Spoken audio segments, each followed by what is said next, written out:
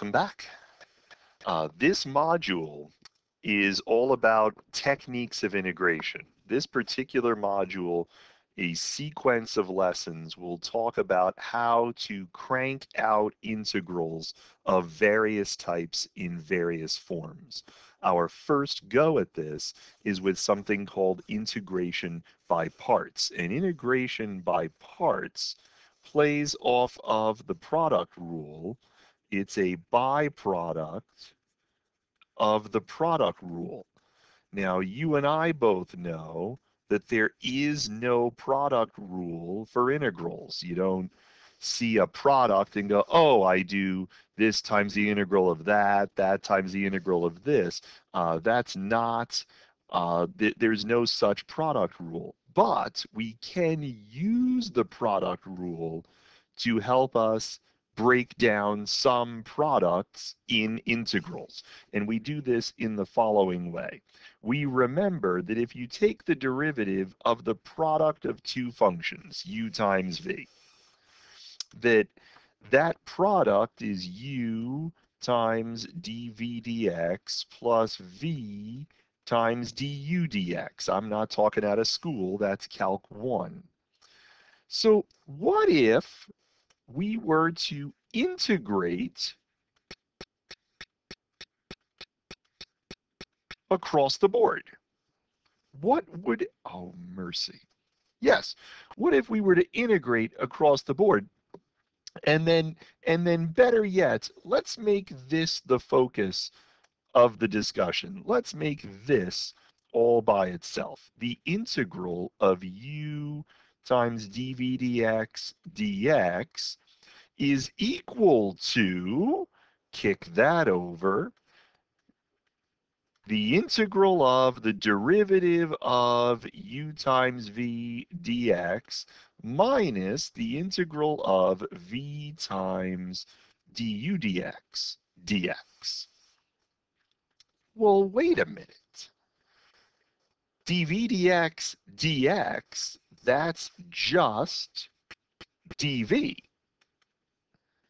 The integral of v du dx dx, that's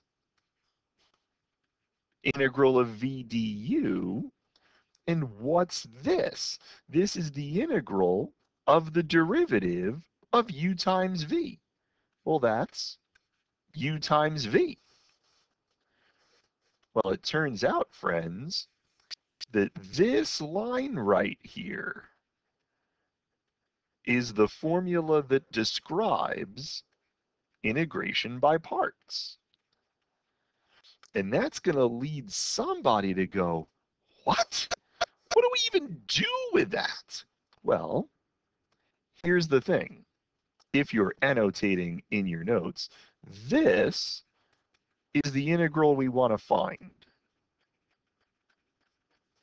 So if you have an integral that can be expressed in this form, then we bank on the fact that maybe this is easier to deal with,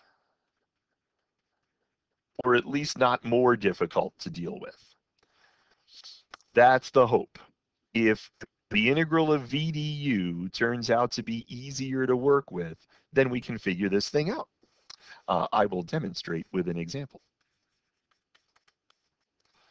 Let's find the integral of x sine x dx. Let's find that integral.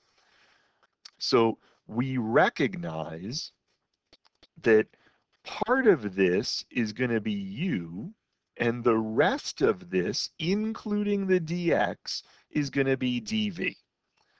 So u is x, dv is sine x dx. Well, if u is x, then du dx is 1, and that makes du the same as dx. If dv is sine x dx, then v is any antiderivative of sine x. It turns out that there's no plus c necessary. Why? Because that plus c would get added and subtracted, and so we don't need it. So we apply the formula. The formula says that the integral of u dv is uv minus the integral of v du. So the integral of u dv is uv minus the integral of v du.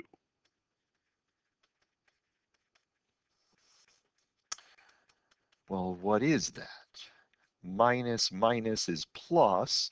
Antiderivative of cosine x is sine x. And there's a constant. We can use integration by parts, which is a byproduct of the product rule. Gosh, that sounds weird to say. To figure out what the integral of this product is.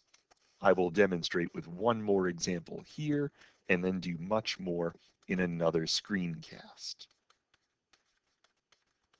Let's find that. So again, we'll give this a try. Uh, we'll give this a try. We'll let this be the u part, because remember we take derivatives of the u part, and derivatives of this get simpler as they go.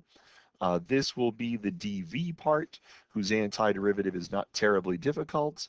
So u is x squared, which makes du the derivative of this dx, and dv is e to the x dx. Well, what's the antiderivative of e to the x? Well, that's e to the x. So the formula says that the integral of u dv is uv minus the integral of v du. Well, in this case, that means that the integral of u dv is uv minus the integral of v du. So back to the question from 2 slides ago. Is that easier to deal with? I don't know what it is, but is it easier to deal with? Yes. And so we run integration by parts again on this.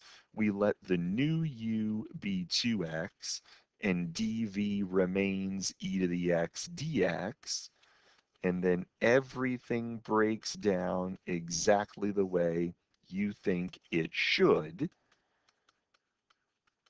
So this integral is uv minus the integral of v du.